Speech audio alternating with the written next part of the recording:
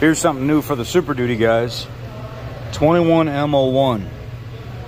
Ford has extended it to the previous model Super Duties now. So 21M01, certain 2013 to 2016 model year F250 through 550s with a 6.7 liter diesel engine, reductant heater and sensor assembly repair.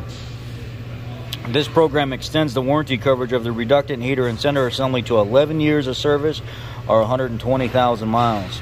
We had a gentleman come in today, or yesterday, and he had an issue with his reductant heater. 14 model, I think, 13 or 14 model. It was going to be $800 to fix it. This came out today. We called him up, ran the numbers and everything, completely covered, saved him $800. So be very conscious of these updates so you can let your customers know what's covered and what's not covered. F250 to 550, 13 to 16 Kentucky plant. Build dates April 14th, 2012 through July 3rd, 2016.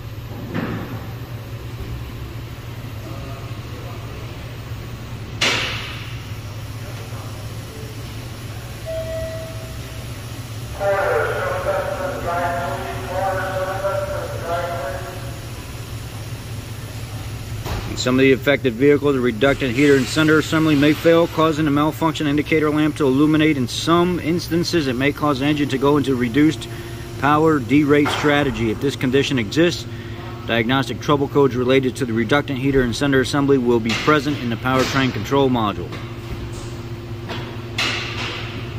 Here's your part numbers down here and your labor op for the technicians that follow me.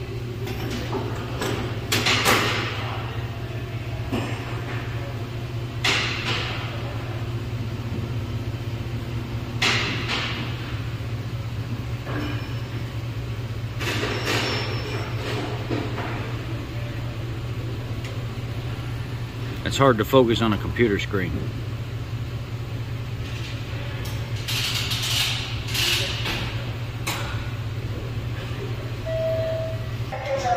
I just thought that I'd let you know that they did the extension on that and then included some of the previous years as well where they did not before.